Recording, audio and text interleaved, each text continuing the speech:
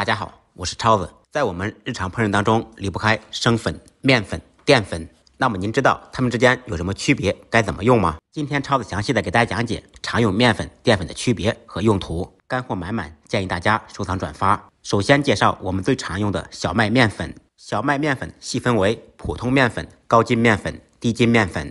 普通面粉是家里面最常用的面粉，它的筋度介于高筋、低筋之间，多用于制作各种主食、馒头、饺子、面条、烙饼等等。高筋面粉蛋白质含量最高，筋度最强，延展性较好，较有活性且光滑，用手抓不易成团，适合制作面包、披萨、酥皮等等。而低筋面粉蛋白质含量最低，筋度粘度低，用手抓易成团，适用于制作蛋糕、蒸糕、饼干、蛋挞等等。现在还流行一种全麦面粉，营养价值高，但是组织比较粗，麦香味浓郁，不含脂肪，热量低，适合制作吐司、馒头、面包等等。玉米淀粉是厨房最常用的一种淀粉，它的特点是粘性足、吸水性强，多用于肉类腌制上浆、勾芡、辅助性挂糊等等。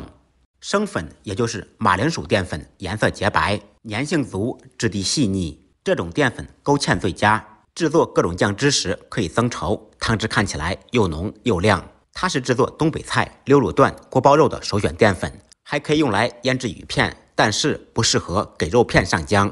糯米粉它是由糯米制作而成，粘稠度比较高，做出来的食物口感很软糯有韧劲，口感软糯香滑，白皙爽口，适用于制作汤圆、糖糕、糍粑等等。红薯淀粉顾名思义是由红薯制作而成，它的特点是吸水性、吸收性都很强，粘性十足，适合制作挂糊油炸的菜，炸出来的东西干爽酥脆。红薯淀粉适合制作炸鸡翅、炸丸子、炸酥肉，制作红薯粉条。木薯淀粉是木薯经过淀粉提取脱水后干燥而成的粉末，加水混合煮熟后会变成透明状，口感带有一定的 Q 弹，可以用来制作珍珠、芋圆、麻薯等等。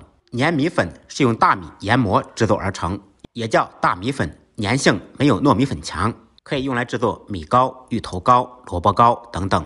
小苏打也叫苏打粉，用来做烘焙蓬松剂。当小苏打与水分和酸性成分结合时，会起化学反应，产生二氧化碳气泡，使食品膨大疏松，可以用来制作饼干、馒头、小点心等等。酵母粉，酵母是一种天然的发酵剂，属于慢性发酵，发酵后的面团蓬松又大，建议用温水，不要用热水。使用时搭配白糖来使用，更容易发酵，可以制作面包、馒头、包子等等。还有一种泡打粉，泡打粉属于一种复合型的蓬松剂，它是依靠化学原理使面团发酵，主要是起到体积膨胀、松软的作用，可以用来制作油条、面包、饼干、脆皮糊等等。好了，今天的视频就到这里了。关于各种淀粉、面粉的区别和用法，您学会了没有？喜欢本视频的关注、点赞、转发、收藏，感谢您的支持。再忙再累，记得按时吃饭。下期视频见，拜拜。